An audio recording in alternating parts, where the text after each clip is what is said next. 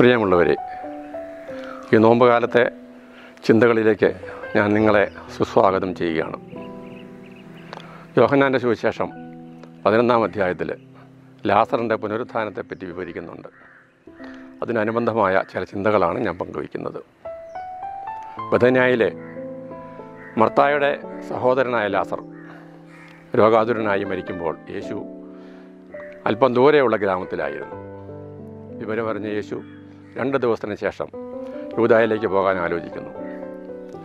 അപ്പോൾ കൂടെയുള്ള ശിഷ്യന്മാർ പറയുകയാണ്, കർത്താവേ, യഹൂദന്മാർ അങ്ങയെ കല്ലെറിയുവാൻ വേണ്ടി കാത്തിരിക്കുകയാണെന്നങ്ങ് അറിയുന്നല്ലോ, അങ്ങോട്ട് തന്നെ അങ്ങ് പോവുകയാണ്. അപ്പോൾ യേശു പറയുകയാണ്, പകലിന് 12 മണിക്കൂറുകളുണ്ടല്ലോ. പകൽ നടക്കുന്നവൻ കാൽ തട്ടി വീഴുന്നില്ല, അവൻ ലോകത്തിൻ്റെ പ്രകാശം കാണുന്നു. യേശു വീണ്ടും നടന്ന് ബഥന്യായിലെത്തുമ്പോൾ മർത്ത ഓടി വന്ന് യേശുവിൻ്റെ അടുത്ത് സങ്കടം പറയുകയാണ്, കർത്താവെ, അങ്ങോട്ടുണ്ടായിരുന്നെങ്കിൽ എൻ്റെ സഹോദരൻ മരിക്കുകയില്ലായിരുന്നു. യേശു കരുണാപൂർവ്വം അവളെ ആശ്വസിപ്പിക്കുന്നു. അവളോട് പറയുന്നു, പുനരുത്ഥാനവും ജീവനും ഞാനാകുന്നു.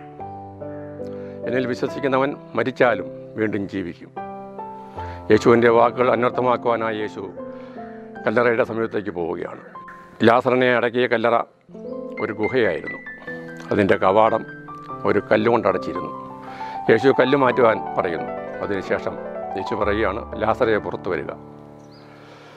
ലാസറാകട്ടെ അവൻ്റെ കണ്ണുകൾ മൂടപ്പെട്ട നിലയിലും അവൻ്റെ കൈകാലുകൾ ബന്ധിക്കപ്പെട്ട നിലയിലുമായിരുന്നു. യേശു കൂടെ നിന്നവരോട് അവൻ്റെ കെട്ടുകളഴിക്കുക, അവൻ പോകട്ടെ എന്ന് പറയുന്നു. ലാസർ നമ്മുടെ ഓരോരുത്തരുടെയും പ്രതീകമാണ്. ഈ ലോകത്തിൻ്റെ ലൗകികതകളിൽ ആണ്ട് സ്വന്തം മനസ്സിനെ ഇരുട്ടിലാഴ്ത്തി സ്വന്തം ആത്മചേതനയെ ബന്ധിപ്പിച്ച് കടലിലടയ്ക്കുന്ന നമ്മുടെയൊക്കെ മനസ്സാണ് ഈ ലാസർ. നമ്മൾ ലൗകികതയിലടങ്ങി നമ്മുടെ മനസ്സിലെ ഇരുട്ടിനെ കൊണ്ടടച്ച് നമ്മുടെ ആത്മാവിനെ കളങ്കപ്പെടുത്തി അതിനെ ഇരുട്ടിൽ തളച്ചിടുന്ന അവസ്ഥയാണ് യഥാർത്ഥത്തിൽ ഈ കല്ലറ. നമ്മുടെ മനസ്സാണ് കല്ലറ. നമ്മുടെ ദൈവത്തിൻ്റെ വചനത്തിൽ നിന്നും മുഖം തിരിച്ച് വചനം കേൾക്കുവാനുള്ള വിമുഖതയുണ്ടാകുന്ന നമ്മുടെ അഹന്തയാണ് ഈ കല്ലറയുടെ മൂടി. സഹോദരന്മാരെ, ഈ നോമ്പ് കാലത്ത് നമുക്ക് ഒരു പുനർജന്മത്തിൻ്റെയും അതുപോലെ ആത്മശോധനയുടെയും കാലമാണ്. നമ്മുടെ കഴിഞ്ഞ വഴികളിലേക്ക് നമ്മൾ തിരിഞ്ഞു നോക്കുമ്പോൾ നമ്മൾ വന്ന വഴികളിൽ കാൽ തട്ടി വീണിട്ടുണ്ടോ?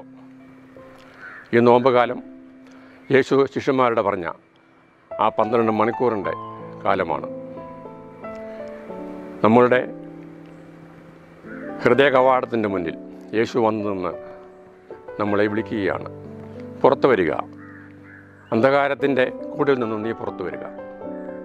നമ്മുടെ അഹന്തയുടെ മൂടികൾ മാറ്റി നമുക്ക് കർത്താവിൻ്റെ വഴിയിലേക്ക് ഇറങ്ങാം.